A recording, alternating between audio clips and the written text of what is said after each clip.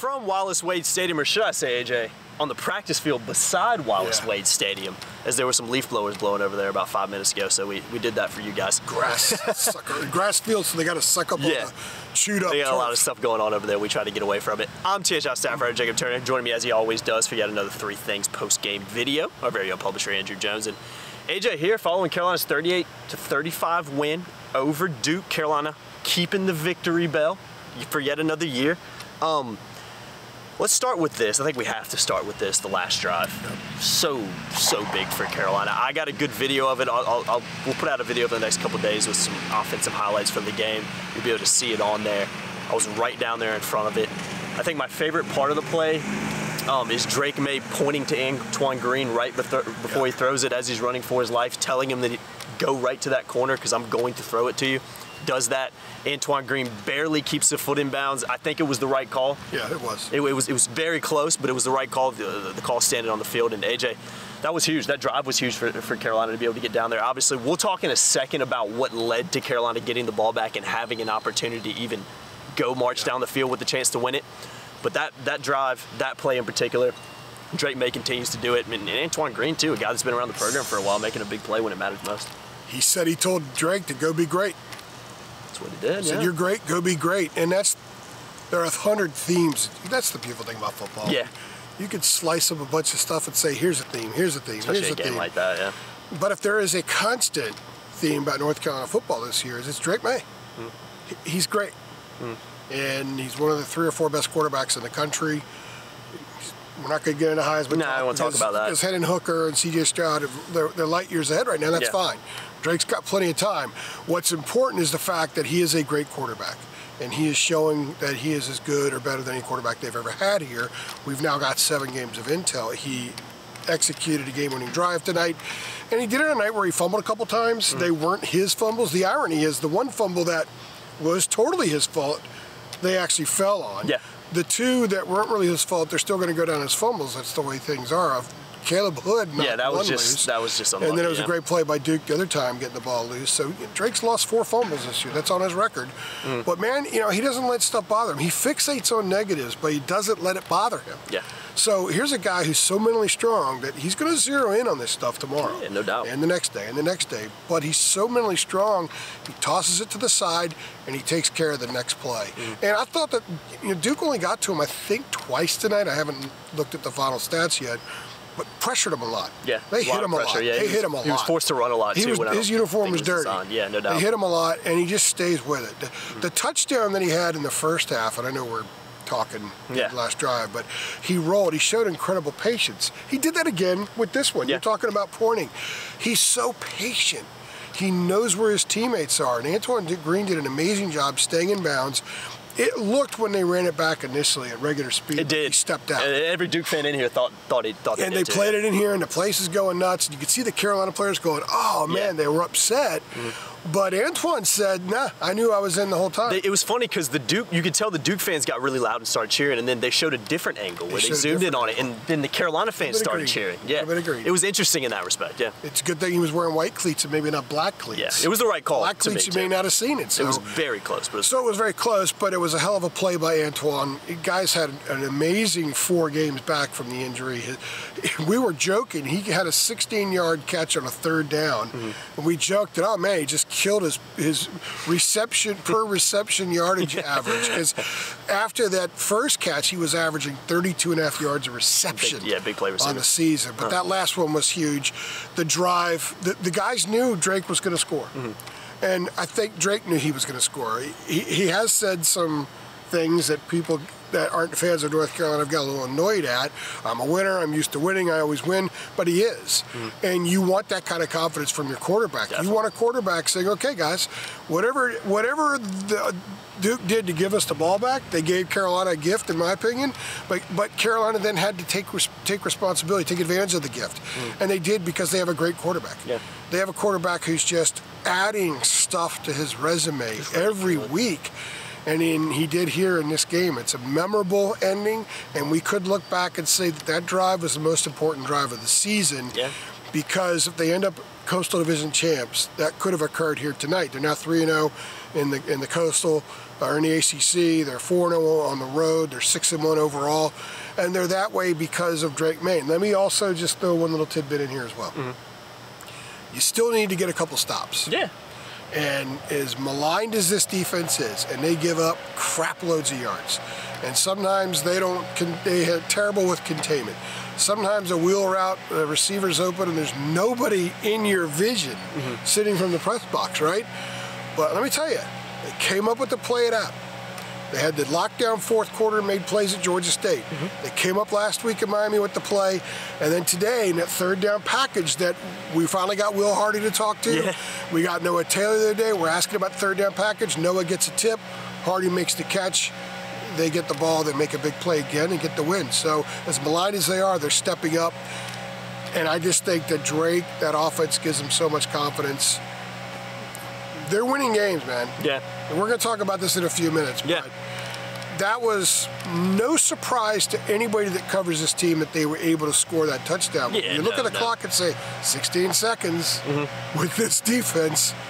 Wow, this is a hell of a win with a great quarterback and a NFL wide receiver, by the way. Max says Antoine is an NFL wide receiver. I think so too, yeah. Josh Downs making plays, getting down the field. Really good. So a lot to say about it. I mean, like I said, the offense was really impressive. It was impressive. Yeah, it was. It definitely was. But AJ, let's look back a little bit before that. We'll talk about the possession that Duke had right before Carolina got the ball back, because you're talking about, Duke scores a touchdown. It's called back for, I believe, I can't remember the call it was after the. I think it was an illegal formation. Illegal shift. Illegal shift. Called back for an illegal shift. Then Duke, has another play to do it, and they're called for shot blocking, I believe is what it was, right? Puts him out of field goal range, essentially, wasn't even close on the field goal, and that gives Duke the ball back. AJ, I mean, you're talking about, Carolina's a penalty away, and I didn't see the specific flag. I'm assuming it was the right call. Penalty away from, essentially losing. Hardy was in coverage on that touchdown. Yeah, I know, and he wasn't too far from making a play on it. And credit Brandon P. on our staff, when they put the third down package, the dime package on the field, it was only a third and 5 or 6 or something like that. And Brandon says, boy, they shouldn't put this package out there. Yeah, and I agree at times. Shouldn't put this package out here, there. And they went and they scored touchdown again, and Will Hardy was in coverage. Of course, Will ended up making the interception. Like a half hour later, even though it was like 2 minutes a game. Yeah, it was one of the longest fourth quarters I've ever been a part of. But Duke was going in to score. They were going to win the game. They were going to score a touchdown, game over. No doubt. And it was huge because... And they screwed up. Yeah. And Carolina gifted them earlier in the game as well. But it's key to take advantage of the gift. When you get one, you got to take advantage of it, and Carolina did that. But, man, Duke really screwed themselves in that situation big time. They definitely did, because that touchdown would essentially ice the game. I don't think there was enough time left for Carolina to score enough points at that point. I don't even know why Duke threw, to be honest with you. I don't know either. They were running all over him, yeah. Should have run the ball. I was surprised at that, too. I thought that they would run, use a little bit more clock, run, and put Carolina in a terrible position. But they didn't do it, and credit Carolina. They made a stop. They made a stop. I mean, they get credit for a stop there. Yeah. And then they missed field goals, so. It's not a vintage stop. It's not like you're out there and necessarily making a couple plays. No helmet stickers on that stop. Yeah, no helmet. That's exactly Even though they don't do helmet stickers, but they did. No helmet stickers on that stop. No way. But it's still a stop because they didn't get in the end zone. Yeah. And again, Carolina gave them a gift earlier, which we're going to talk about as well, with that ridiculous play call by Phil Longo, who's a great offensive coordinator, but that trick play was stupid, so I guess we're going to do that. Yeah, we'll talk about that too. The trick play that Carolina called, I believe Drake almost hit Kamara Morales in the left corner of the end zone on that play, but it was overthrown. And I know, Matt, you mentioned his post-game press conference saying Matt was not pleased with it. Saying it was a stupid call, and then he went at Phil a little bit for calling the play. But again, that was another opportunity where Carolina could ice the game. At that point, they didn't, and then Duke comes back out. Things unfold like they do, and then you transfer them to that last play before defense. Just like that. Yeah, with the penalties. That, if any criticism I think you could give to Carolina tonight, it's being up 31-21 and not being able to stomp your foot on the neck of Duke, who.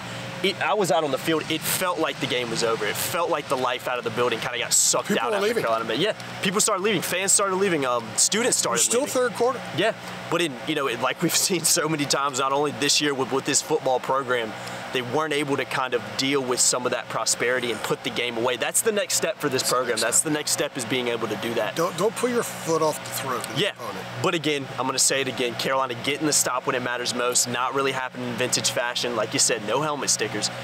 But Carolina makes winning plays, and they end up winning the game. Yeah, I'm going to talk the Carolina gift here for a second, too. We're kind of bouncing around. There's a lot of different things. To talk about.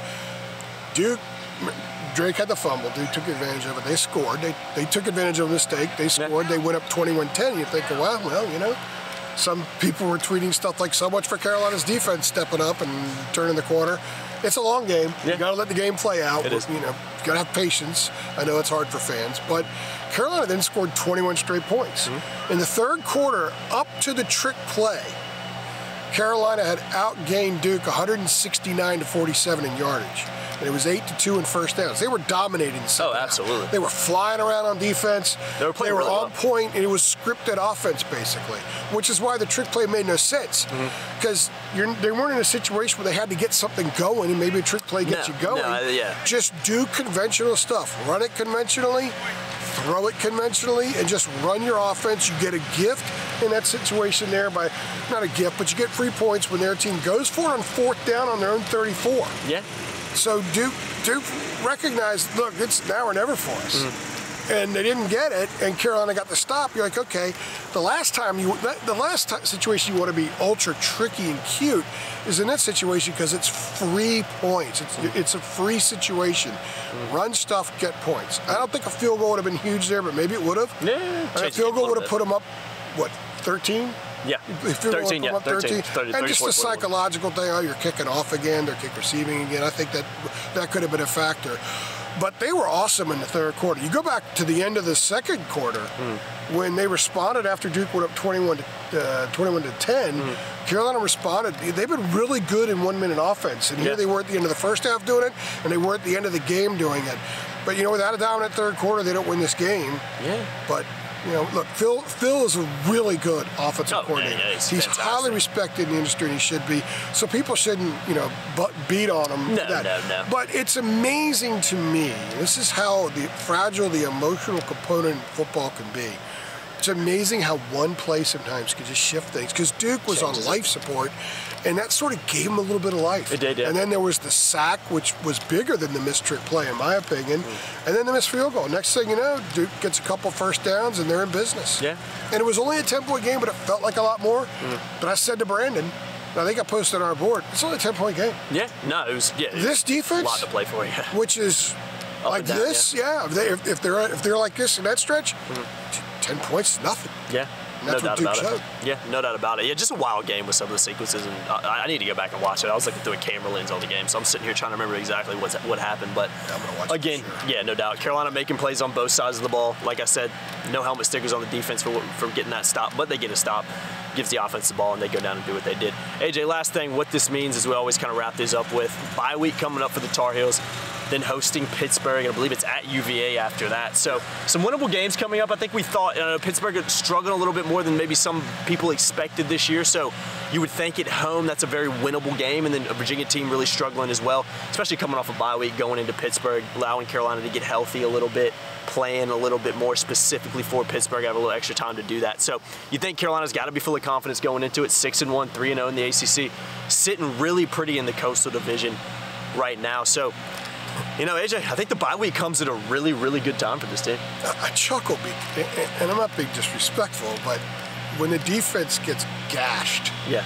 Duke had more yards than Carolina today, when the defense gets gashed like this one, it's kind of hard to be sitting pretty. I think it was 546 or something like that. As I said in our football show podcast earlier in the week, man, when you're winning games and you still have a lot of stuff to fix, that's the greatest thing. That's the greatest thing there is, because they could get so much better. Max said that tonight. Like, we can get a lot better. Yeah. They're averaging, I'm going to run a piece on, I'll crunch the numbers, but they've got to be averaging, giving up around or close to 600 yards a game on the road, and they're 4-0. Yeah, dead last in the ACC. And the defense has made the plays late to win those games, to help win those games, to seal the deal, right? So when you're doing stuff like that, there's a fortitude. And Mac was telling us back in August, he liked this team better than last year's team because of the mental makeup. Yeah, attitude. Because mental, yeah. they consistently practice well. They don't have bad practices. Last year's team was kind of like this, and they performed that way. You know, you do the UVA game last year, they scored 59 or whatever it was. You go to Georgia Tech the following week, and they were awful. Yeah. This team pulls itself out of stretches of awful during the course of games because they have a stronger mental makeup. So they have a lot of the intangibles that you need in order to play for a championship. Now what they need to do is fix some stuff. And we saw adjustments pay off in that third quarter. Yeah, no doubt. You know, they Duke had to adjust what it was doing offensively as well. Had to throw a little bit more.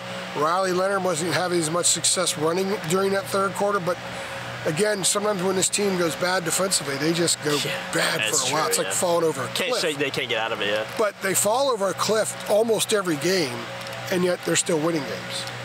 So it says a lot about this club. They're 6-1 overall. They're 3-0 in the league. They're 4-0 on the road. They haven't won 4 straight on the road since 2016. Long time ago. And that was a pretty good team that kind of melted down a little bit late. Yeah, here especially, yeah. Yeah, well, this is where that began. This is where that meltdown began, that Thursday night loss at Duke. So these are games that a lot of teams would lose. These are games last year's team would have lost, but they're not losing them. So I think the program is showing it's growing, it's maturing, it's getting mentally tougher. I know a lot of people sort of poo-poo sometimes when we talk about that, when we talk about grit and stuff like that. It's huge, though. But guys, those are skills just like catching the ball and throwing the ball and tackling properly and making your block and being a pulling guard and being precise with your blocks and pulling down the line and stuff like that. That's part of it too. Those are boxes, too, that have to be checked for a good football team. So they still have a lot of the execution stuff to check, but they've got the grit. They've got the intangibles checked. This is tonight the evidence we need that this club is unflappable in the end, and that's a great sign. They're going to compete for the division title and have a chance perhaps to play Clemson down the road, and we'll find out everything we need to know about them that night. That's a long way away. Pitt's going to be a tough game, but going into an open date at 6-1, 3-0 in the league, 4-0 on the road, they have a lot to fix. It's so much easier to fix those things when you're winning games. Yeah, no doubt about it. Because the trust that they have and the coaches, and even with this defensive scheme, I know people are harping on it. I mean, Gene was fired 170 times on Twitter. God, he was fired today a couple times. Phil even got fired for the trick play. But it's just how it goes, man. People are, we're the worst 6-1 team in the country. That's what people are saying on Twitter, right? Whatever.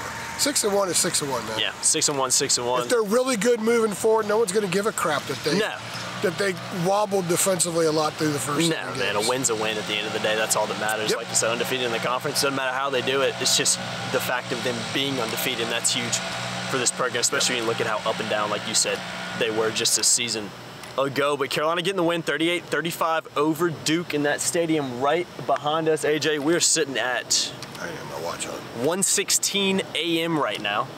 It was 11:45 when we walked in wait for Mac for the press. Your press conference is you're about guaranteed about an hour and 15 minutes or so now. There is zero chance that I'm even near my bed before 7 a.m.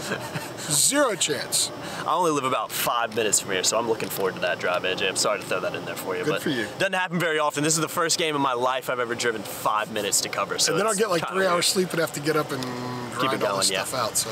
But guys, keep it locked. Yeah, again, keep it locked to TarIllustrated.com for all your coverage from tonight, and obviously we'll keep rolling out pieces tomorrow as well with a lot of looking at some numbers and other things from Carolina's win. I've been Jacob Turner. He's been Andrew Jones. We appreciate you watching as always. Make sure you like, share, subscribe, and hit that notification bell as well so you know every single time we upload. See you in the next one. Thanks.